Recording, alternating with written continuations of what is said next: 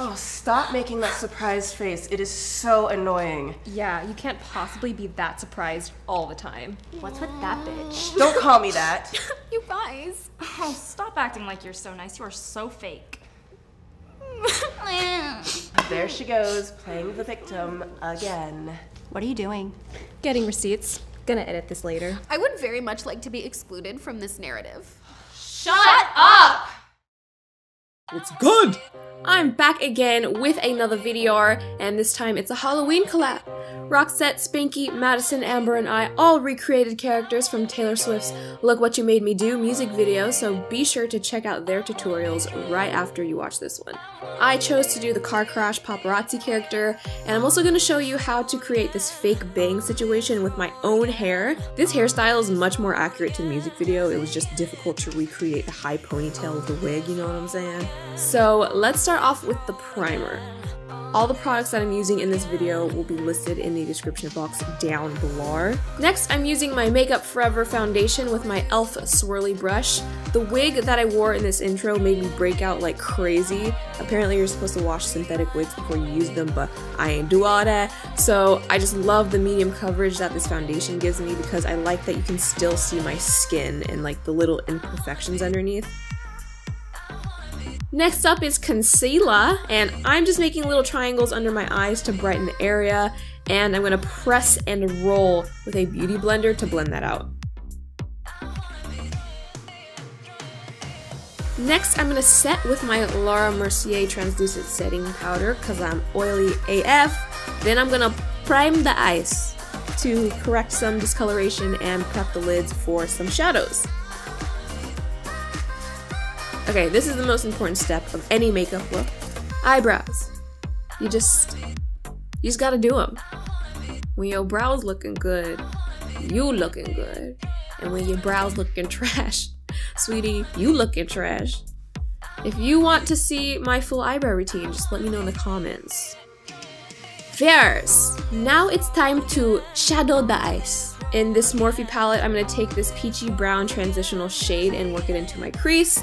I have hooded eyes, so I want to create the illusion of more lid space. Then I'm going to take this Smashbox palette. Look at this packaging.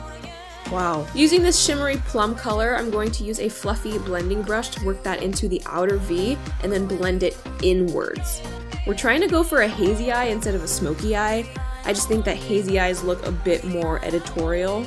Back to the Morphe palette, I'm taking this warm toned brown shade and darkening the outer corners, and I'm going to blend that all together once again. Next is this like shimmery fiery blood orange color. So pretty. I'm packing that onto the lid with this is actually a concealer brush, so I'm just applying that. Then I'm going to take the color right next to it, which is this super shimmery rose gold kind of color. And once you apply it, it actually looks like foil, but it's not. It's so pretty. Then you blend out all those harsh edges. It got really hot out of nowhere. And then I'm going to take that plum color from the Smashbox palette and work it into the bottom lash line. And this just really completes that hazy look.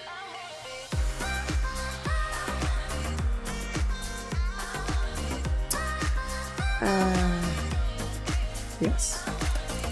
Okay, so I don't remember which lashes I used for the intro, but I hated them, so that doesn't even matter. Instead, I'm using the Ardell 603 Wispies. I'm obsessed with these. Roxette gave these to me. I think if I use them again, I'll probably trim them because they're a little too long for my eyeballs. Oh, the lighting changed. But yeah, I love the way that these look on my hooded eyes. A little dance break, necessary.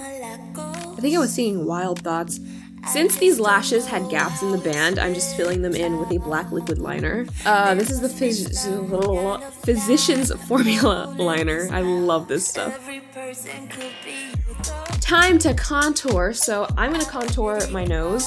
If you're going to a Halloween party at night or you're taking lots of pics, you can go a little heavy-handed with this contour so it'll actually be seen in the dark and in photos and stuff, not me.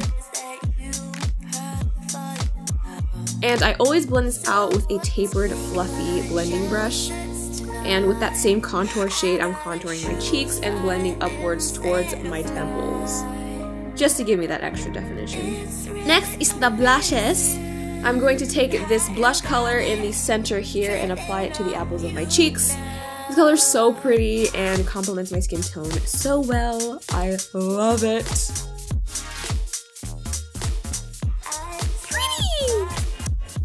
Now to highlight. So in my Anastasia Glow Kit, I'm taking that bronzed color. If you're tan or brown, this color is the way to go, sisters. And I like making a C shape up towards my brow bone. Oh my goodness. Wow. Wow, wow, wow. Thoughts. Get it? And then I always take some highlighter on the tip of my nose.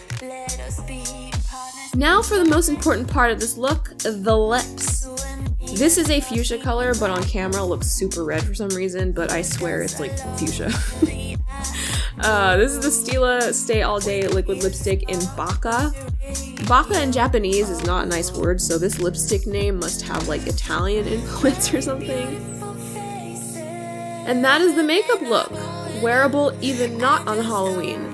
If you're going to wear the sunglasses that Taylor has, then perhaps the eyes won't even matter that much, but the option is definitely there. Okay, so the hair is actually not as difficult as it looks complicated. You want to make sure that the ends of your hair are completely straight because they're going to be your bangs.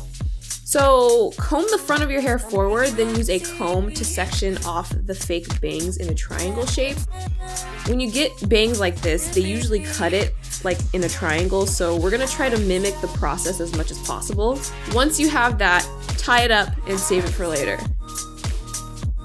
Put the rest of your hair into a sleek high ponytail.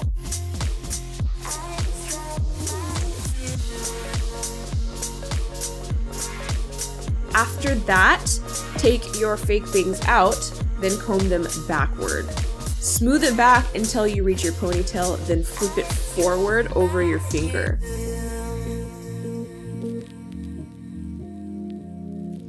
Twist the end piece once, then secure it on top of your head with bobby pins.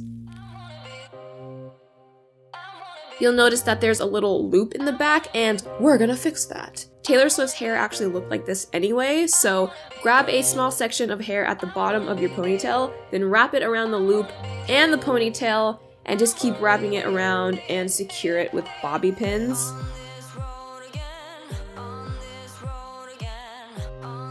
Et voila! If your hair is shorter than mine, then this process will definitely be way easier to do.